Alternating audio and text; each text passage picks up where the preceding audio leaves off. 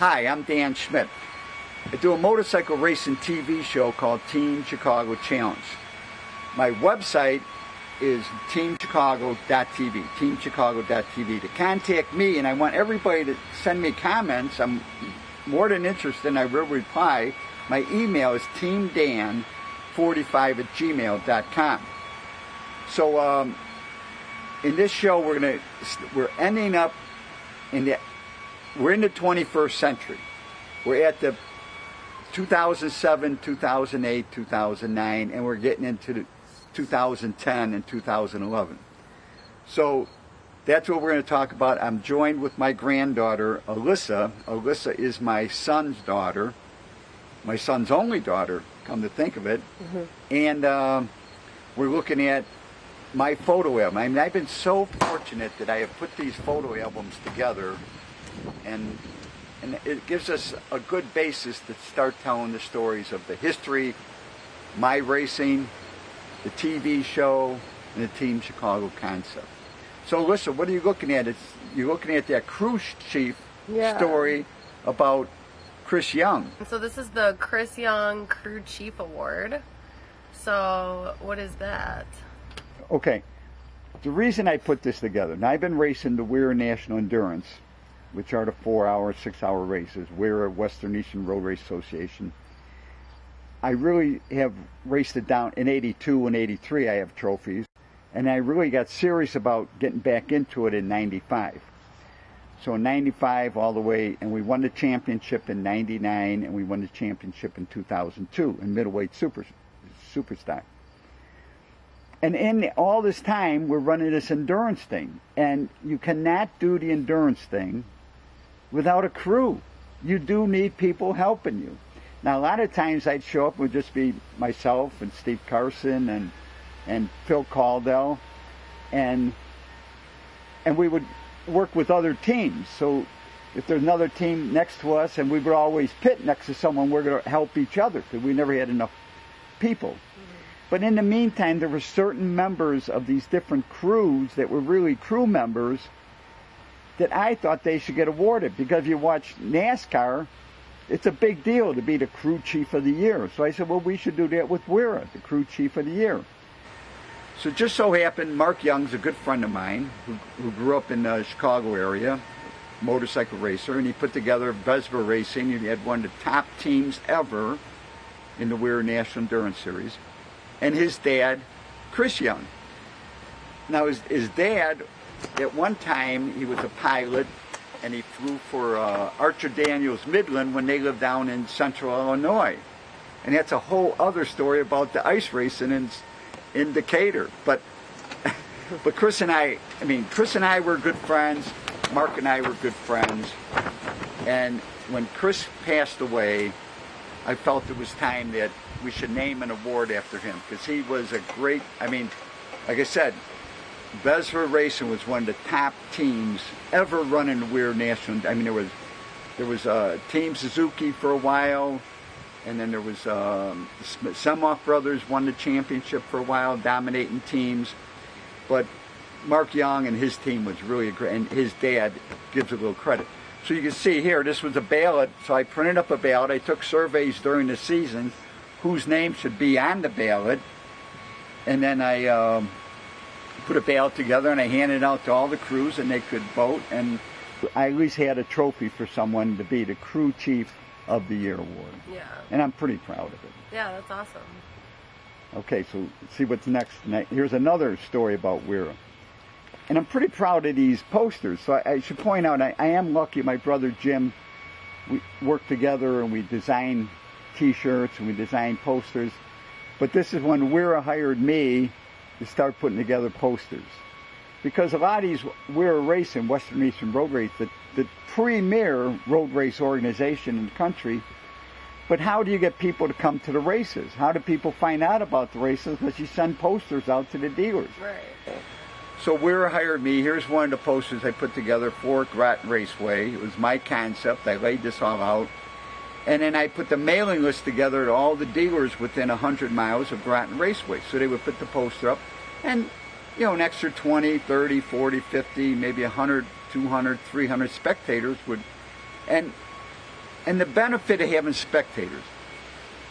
What you got to understand about road racing, even like SCCA, which is the big automobile road race association, is basically amateur racing. So SCCA or WERA will rent the racetrack for a certain amount of money. Then they hired everybody. They hire the corner workers. They bring in the ambulances. And it's a big expense.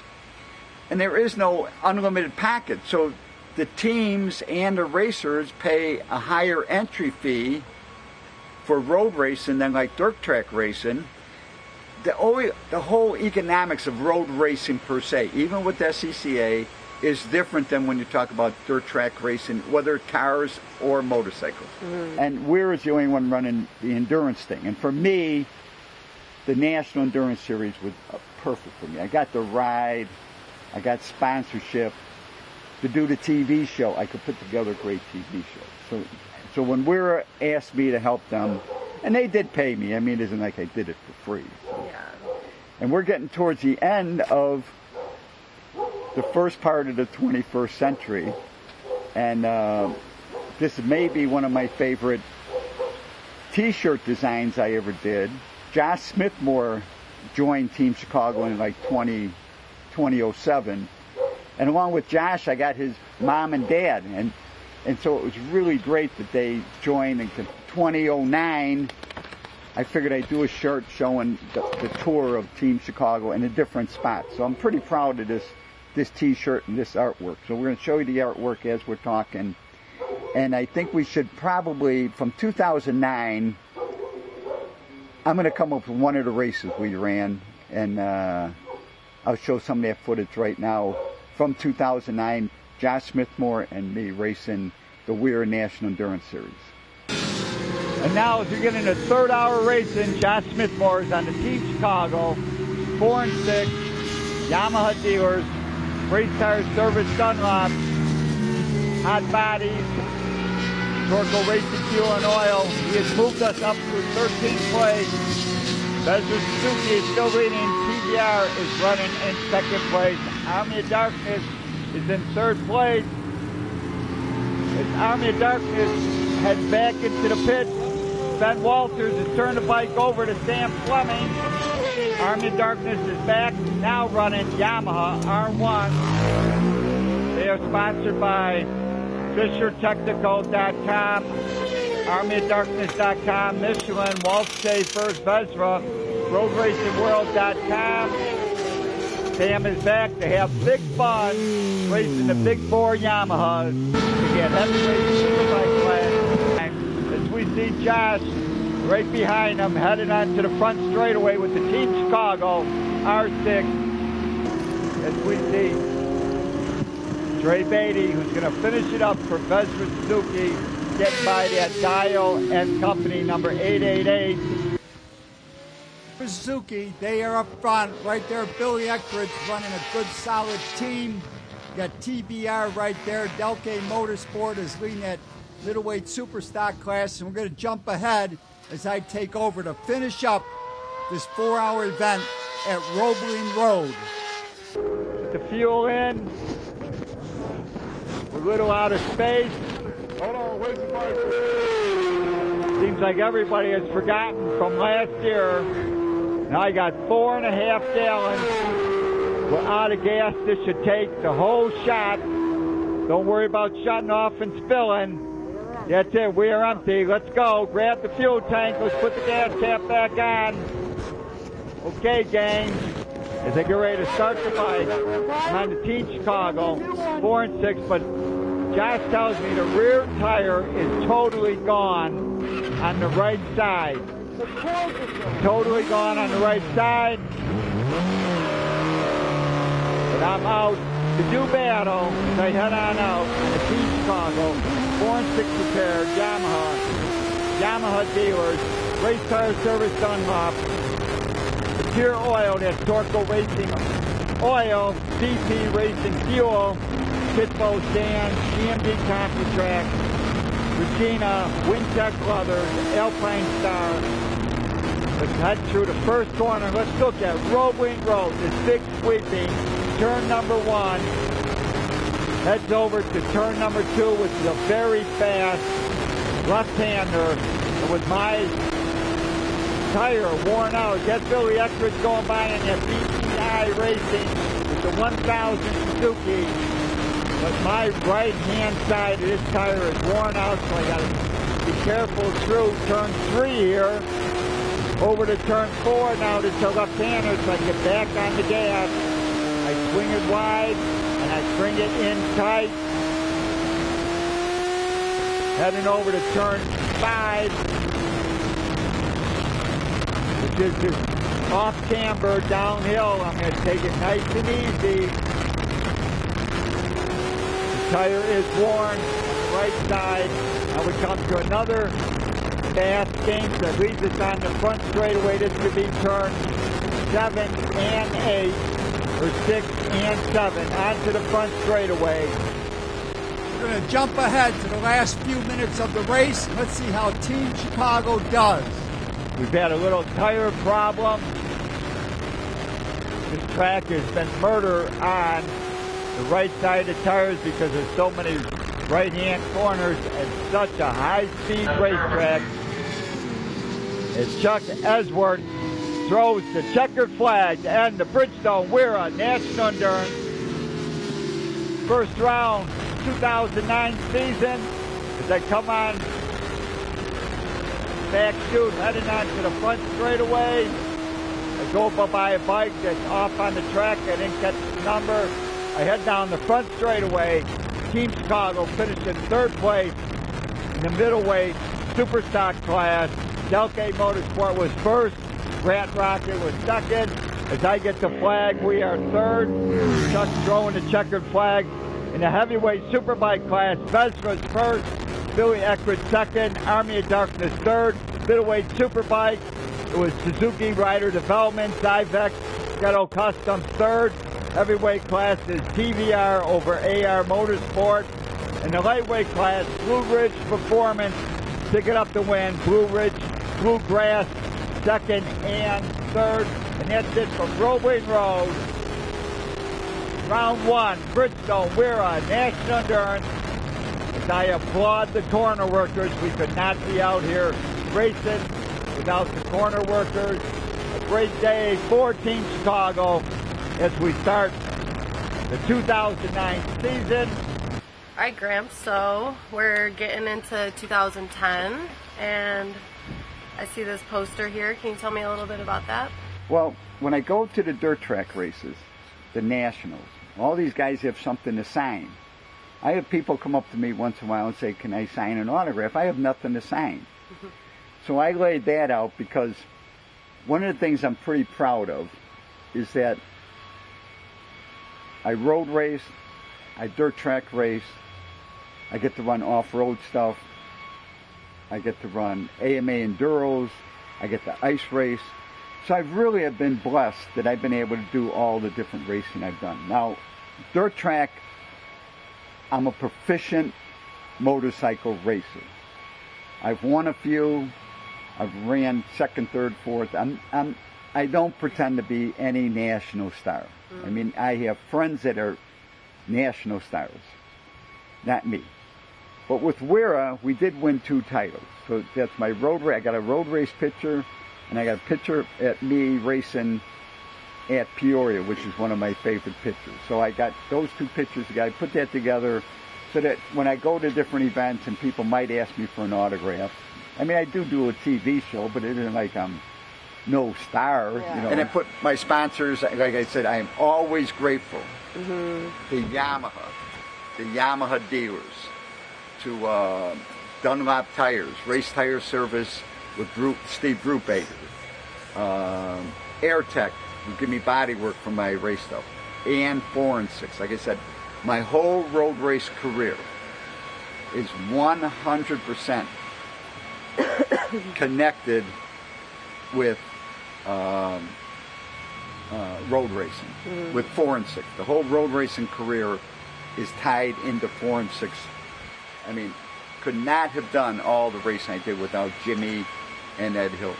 So I always am grateful to that and all the guys that work with 4 and 6. So, Gramps, I didn't really know that you raced all the different, like, dirt track, road tracks, and everything. So, who's this guy right here with the skeleton? When you talk about dirt tracking and road racing and being a star, I mean, this is Dave Aldana. Now, if you've seen the movie On Any Sunday, which I talked about earlier, I mentioned Dave Aldana back then. Same age as me, but he got into racing way before I did. He grew up in California. Mm-hmm. And the more I talked to Dave, the more I'm impressed that he did all his own work. Now he's 18 and 19 years old. He's working and building his own engines. He tells me he goes to Axto's shop and dyno testing his engines, building his own bikes, and he became a national star. And it turns out, you know, but he was he's a real national star. We got to be pretty good friends. So here's a picture of Dave with his bone leathers, which he became famous for. But he also was a road racer. I mean, when he would show up at a WERA event, because he rode with Team Valvoline, and they're all road race people, and he didn't really know any of them, but me and him would talk because we were dirt track guys. We had that kinship. Mm-hmm. But with road racing, he told me, when he raced for Honda, you know, even though he never won #1 dirt track, he came close. In 1970, it was Gene Romero, Dick Mann, Dave Aldana, and Jim Rice going into the final event. And any one of them four could have been #1 that year. But he ended up crashing out early. So, but when he raced for Honda, at a factory ride with Honda, they paid him $200,000. And we're talking like 1972. Wow. So he was a smart cookie, because he told me he invested in real estate in California back then. So now he doesn't have to work. Yeah. He came back and raced a couple races. Now I'm going to show my interview with him at the Neil King, because that's the next thing we're going to talk about. So I'll show you the interview with him at the Neil King birthday, and then I'm also going to explain to you about the Neil King birthday, which I have a couple pictures a little later, and we'll show those pictures right now. But like I said, I've been lucky to be in both worlds, to be able to race road race and dirt track, and also do the ice racing and other stuff. I've been blessed. Yeah. The Neil King thing is an annual party that they've been putting together, and it was in January. They would call it the Neil King birthday, but all these famous racers, all these ex-national number guys would get together, and it gave me another opportunity to do another TV show or two. So I'm going to show you a clip of my interview with Dave. Then I'm going to show you some of the scenery from the Neil King thing. Now, Neil King also passed away, and they continue that party on. So I'm going to show you a little bit of that, and I think we're going to come to the end of this episode. We are at Donaldson Cycle, which is in the St. Louis area. We're looking at a statuette of Neil King on his BSA Gold Star. Neil King racing at Ascot Park nearly won every final event. In fact, one year he won every final except one. Here's one of his gold stars that he raced at Ascot Park. He also won the AMA National for BSA. Now, when I started racing, Neil King has already come to the Midwest, and he was selling parts and racing this Yamaha at Santa Fe Speedway. In 1970, he was the Santa Fe Speedway track champion. He was very helpful for me and for my racing career. Now we're going to talk to another BSA racer, Dave Aldana. What was your deal with BSA? When you were factory BSA running with Dick Mann, Jim Rice, you guys were all together on the same team. was it a unified team, or did you have a different situation, each one of you guys? We were all independent. We rode for the factory. We had the same sort of heading, factory rider, but there was no team as you would consider a team. He, Dick Mann, or Jim Rice didn't ever share anything with me, what made their bikes so good. Everything was top secret in their own little camp. But there was no team orders. So what did you get from BSA? Well, we got from BSA, we got a salary from BSA, which was very lucrative at the time, and we got parts. And if we needed parts that BSA couldn't supply, they would give us a purchase order, and we'd go buy it with a purchase order. So they were, in a sense, making everything possible, and it would be up to our discretion on what we spent the money on. I never was told. So what were the parts? Just the engines, not the chassis too, or is that separate also? That would be what we get a purchase order for. We get a purchase order from BSA for, say, $500, and that would we go to Barnes Wheels and get 3 or 4 Barnes wheels. If we needed a frame, a Trackmaster frame, we get a purchase order, and they'd give us the money to go buy that. So they would enable us to build a bike with all the parts that we needed, whether it be cams or. Now, see, mine was basically a stock BSA, so it didn't cost them a whole lot for me. But now Jim Rice had all kinds of trick cams and trick Hybo primary chains made and clutch hubs made. None of that was made available to us. So who? All right. Gene Romero at the time was working with Axtell. And he paid. They gave us so much money, and he used some of his money to pay for dyno time. Right. And that's where some of. So who did you work with? Who was doing your engine building? I did myself. You did all the work yourself, put the bikes together, and I would take them up to Axtell's dyno and run them on the dynamometer to see if I could make them go any faster. And that's where I learned a lot of stuff in regards to what Gene was doing. You know, they tried these certain, these were called Axtell megaphones. Right. They're a certain length and diameter that worked really good that you couldn't buy anywhere. So who was your mechanic? Did you have anybody else you were working with? You're looking at him. So you did all your own work. Now, who was Jim Rice working with? He had a guy named, God, his name slips me now, but he was a big tall guy with dark hair. Because like on any Sunday, he's riding a 3-cylinder too. Did you ever experiment with the 3-cylinder I did, on but dirt? It didn't work out very good. As a junior, I rode a 3-cylinder in Nazareth, Pennsylvania, and I won the mile race there.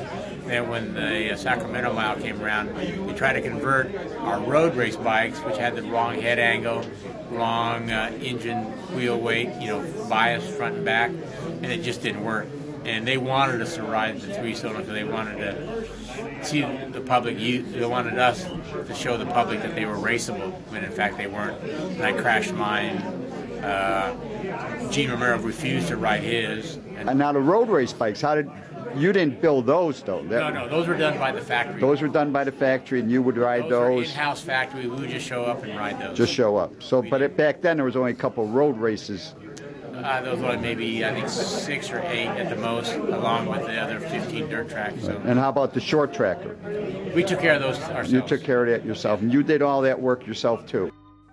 Thank you, Dave. Every year, a good number of dirt track national number riders show up for the Neil King birthday at Donaldson. In the back row, I spot my friend, Darryl Hurst. He's going to tell us about his win at the Astrodome. Darryl Hurst, claim to fame is the 1975 Astrodome. 323 entries, 60 get the race. I qualified second fastest. So that day went so great for me. It was so easy and no problems. I never changed gear, tires, or anything. I just went out there and practiced. You only got 2 practices at the Astrodome, 4 laps apiece. And my guys managed to sneak my bike down. I got 3 practices, 4 laps apiece. The third time I went by, the referee, Duke, was pointing his finger and shaking his hand at me. He said, "Darryl, don't come back." So, but that day was really just a piece of cake. I mean, when everything's going great, you don't have any problems, it's really unbelievable. Here today at Donaldson's Cycles at Carl and Kate and Kim for Neil's 75th birthday party, the 6th time around, I think. And Neil was a great guy. We were friends from back in the 60s. I spent the night a lot of times at his house in my truck, working on my motorcycle before and after Granite City and before Santa Fe. We ran Granite City on Tuesday night, and then we went to Chicago and ran Santa Fe on Wednesday night. Carl Donaldson and the dealers around St. Louis promoted and put on the races at Granite City, and they really did a marvelous job. Really hated to see it when it stopped. But the dirt track racing in the Midwest back in the 60s and 70s was just fantastic. We could race 7 or 8 times a week during the summer. Thank you, Darryl. And we can only pray that they have another reunion at Donaldson in 2021. Now let's return to my conversation with my granddaughter, Alyssa. I think we're going to come to the end of this episode of my history, the history of Team Chicago, motorcycle racing team, the history of Team Chicago Challenge, the TV show, and I've been blessed, and thank you for joining me. I mean, I hope you're learning as much as I'm having a great time explaining. Yeah, definitely.